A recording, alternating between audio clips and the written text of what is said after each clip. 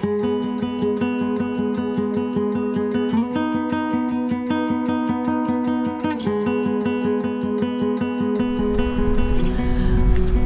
and welcome to Butler Gallery, situated in the heart of medieval Kilkenny. Butler Gallery is one of the southeast of Ireland's leading art galleries and museums, and today I'll be showing you around and giving you a flavour of what's on offer. We'll explore highlights of Butler Gallery's collection of 20th century Irish art.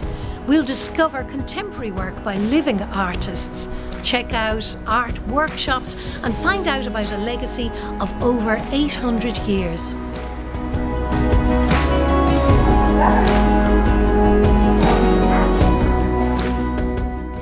Here we have one of the finest exhibition spaces in Ireland, where Butler Gallery exhibits work of Irish and emerging artists, along with highlighting major international artists.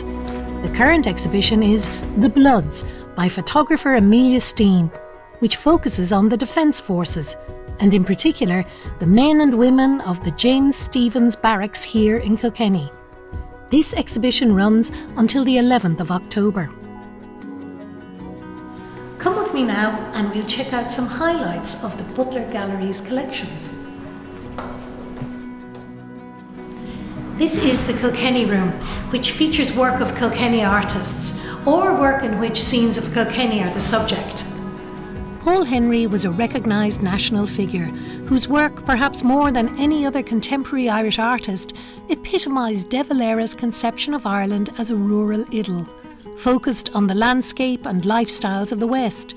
His images, used widely in tourist advertisements, did much to shape Irish identity during the period 1920 to 1960. This painting, a rare example of an urban landscape by Henry, formed an important addition to the collection and now aptly sits opposite the Tholsel in Kilkenny, on which the painting is based. Here is a salon hang of works by celebrated Irish artist Mamie Jellett, which show the range of her practice juxtaposed with work by Evie Hone and contemporary artist Aideen Barry. Jack B. Yeats was the most inventive artist working in Ireland in the first half of the 20th century, and one of the few who enjoyed an international reputation during his lifetime. He showed at New York's famous Armory Show in 1913, and went on to be admired by such figures as Oskar Kokoschka and the art critics Sir Kenneth Clark and John Berger. This painting, in Yeats' familiar thick impasto and typical palette for the 1940s, shows his predilection for isolated wild places where the imagination can flourish without restriction. Now we come to the O'Malley Wing, which is dedicated to the beloved Kilkenny artists Tony O'Malley and his wife Jane O'Malley. Tony and Jane's union was a great love story.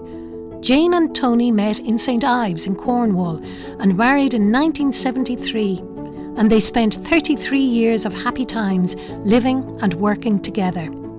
In 1990, the couple moved permanently to Physician Town near Callan, County Kilkenny, where Tony was born and died in 2003. Tony O'Malley was a highly respected and beloved artist, and his work encompassed painting, drawing and sculptural constructions, which are represented in all major Irish museums and included in the most significant public and private collections of Irish art. Throughout O'Malley's life, he made self-portraits. O'Malley has left us a great gift, a wealth of self-portraits by which to remember him. Tony and Jane O'Malley enjoyed many exotic trips to the Bahamas, the tropics and Lanzarote. These trips are reflected in the work of both Tony and Jane O'Malley, as we see at Butler Gallery. Jane O'Malley's work is characterised by a rich, saturated coloration that is reminiscent of the places she worked and lived, and also by her interest in juxtaposing everyday objects against the landscape. Here we see Jane and Tony in a contented domestic scene.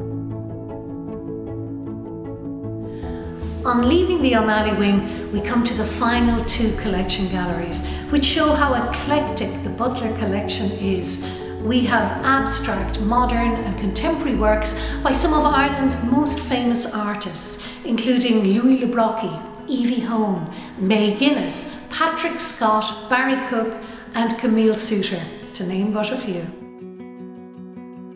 Louis Le Brocq, one of the most innovative Irish artists in the 1940s and 50s, was the first Irish artist to win the Premio Acquisto International Award at the Venice Biennale when he represented Ireland in 1956.